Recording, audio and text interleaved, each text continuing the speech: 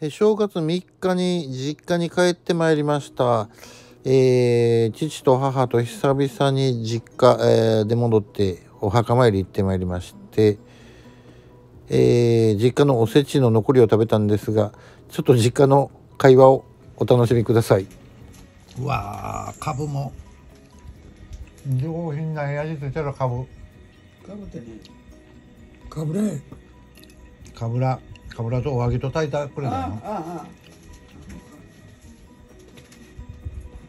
これや。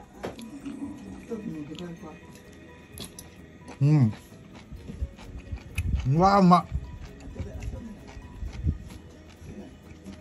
うまー。棒だってやっぱり1万円ぐらいしたか。7000円つけて。ちょっと待って。あ、車の中ね。あれ車だ。美味しい。うまいなー、やっぱりうちのおせちは。既製品と違ってもうおかん作ってくれたやつがうまいね、ほんまに。おいしい、ものすごくおいしい。うまー。うわー、うまー、どうだら。ご飯ミルキークイーンかこれ。やっぱ美味しいな。その美味しいやろ、チンしても美味しいやろ。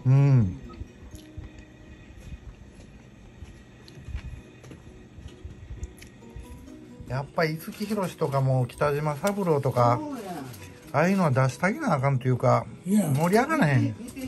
北島三郎はもう自分でおりよって。分かってるんだけどな。マツケンサンバが出るって。マツケンだからな。特別。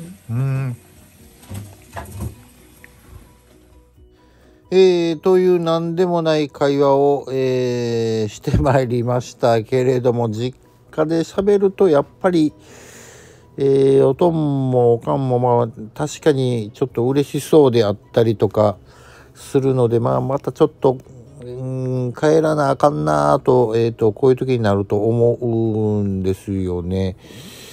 で、やっぱり実家のちっちゃい時から食べてるおせちが一番美味しいというか、もう華やかじゃ全然ないんですよね、うちのやつは。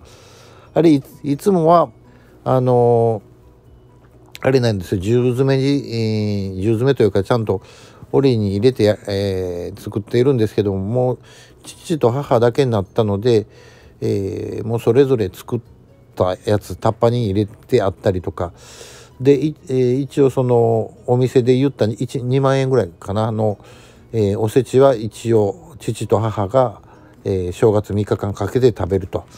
で、僕がちょっと帰ったら123で帰っていてたら12かで帰ってたらそのおせちも一緒に食べられたんですけど、ちょっと残念でしたけどね、また来年、一緒に食べたいと思っております。というような感じでちょっと実家の、おせちのご飯の様子でございました。この後ね、だし巻きを父に教えてもらって、元料理人だったんですけども、だし巻き教えてもらってお家に帰ってきて お仕事したという感じでございます。ということで実家でございました。チャンネル登録よろしければこちらでお願いいたします。毎朝7時にアップしております。いいねいただければありがたいです。今日食べたご飯をサクッとアップするチャンネル、今日のご飯チャンネル。それではまた明日です。ありがとうございます。